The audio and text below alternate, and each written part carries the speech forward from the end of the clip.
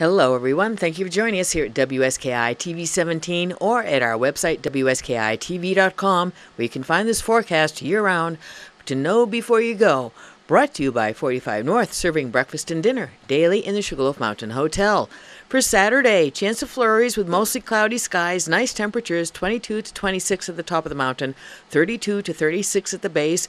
Winds a little bit noticeable at the summit and moderately noticeable at the base out of the north, keeping the temperatures nice and cool. Snow should be pretty good after they groom it overnight with those nice temperatures.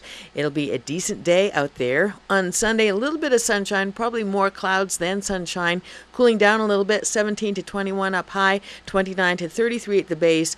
Winds still a little bit noticeable out of the north, but not quite so much. And another great day to be here on the mountain. As we look forward to the week ahead, Monday will be partly sunny, 33 at the base, 18 up top. Tuesday, partly sunny again, 31 at the bottom and 16 up top. And then Wednesday, oh, do we dare hope? It does look like there might be a bit of snow headed our way on Wednesday, and we are certainly willing to change the groove, get a new jet stream going our way, and get some snow in here. So cross our fingers, Wednesday is when we will see some decent, measurable snow headed our way. Birchwood Interiors brings you our trail conditions for Saturday. Machine groomed and loose granular is what you'll find up there. Overnight, we're seeing the 24-hour Winter Kids event on lower narrow gauge. 81 trails and trail sections open for skiing and riding. They'll groom timberline, bridle chain, tow, upper double bitter, Kings, hay burner, comp hill, gondola line, gauge, skidder, spillway, sluice, white nitro, lower wedge, Candy Side, Lower Winters Way, Landing, and Birches in the center part of the mountain. So that's from tip top right down to the bottom. On the east side, they'll do Hallback, Choker, Flume, Widowmaker, Ramdown, Lower Boom Auger, Two Hall, Whiffletree, and Slasher. On the west side, Scoot, Windrow, and West Mountain. And of course, every single night they work on the terrain parks, making sure they're in great shape for you. Snubber starts up at 8 o'clock on the weekends, Sawduster and Skidway at 8:30, and the Mooseculator at 9 o'clock. All those lifts in the base area beginner terrain. Both sides of Double Runner will be good to go at 8:30 on Saturday morning. That gets you a little bit further up, and the top of Double Runner is where they are skiing from overnight.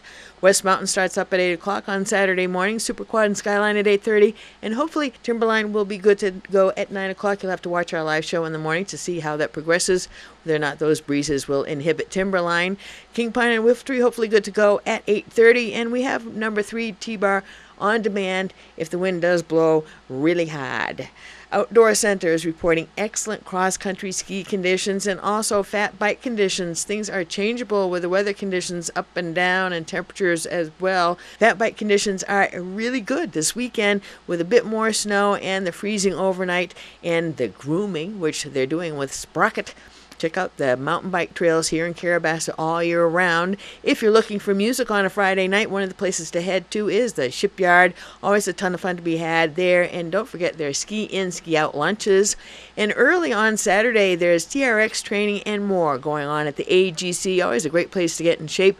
And if you want your child to take advantage of Kids Night Out, make sure you get in touch with the mountain to make your reservations now for Saturday night.